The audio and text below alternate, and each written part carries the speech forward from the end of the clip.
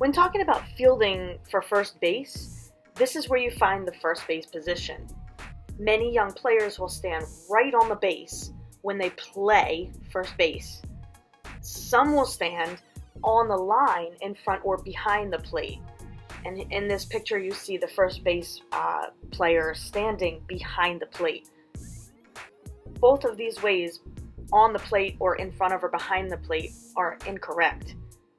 I've even seen some kids stand here, which is actually off the field, and also incorrect. Imagine if you're the batter and the other team is playing like this. Look how much space there is on the field to hit the ball. As a batter on the other team, I'd be so happy there was such a big gap. Even standing on the base creates a big gap for batters to hit the ball.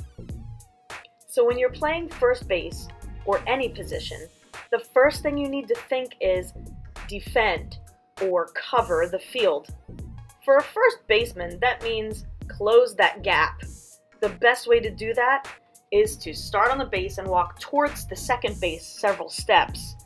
Then back up towards the outfield. Alright, if you were the batter, would you rather 1. Hit the ball through a small gap because the players on the other team covered the field well, or 2. Hit the ball through a wide open gap because the first baseman was standing on first base and creating a big hole? You decide. Do you think you would want a small gap to hit through, or do you think you would want a really big gap to hit through?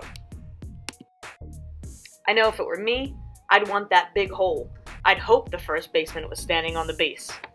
Anyway, to recap, the proper way to play first base is to actually come towards second a little and back up a little towards the outfield so that you can cover that space or close the gap and defend your field.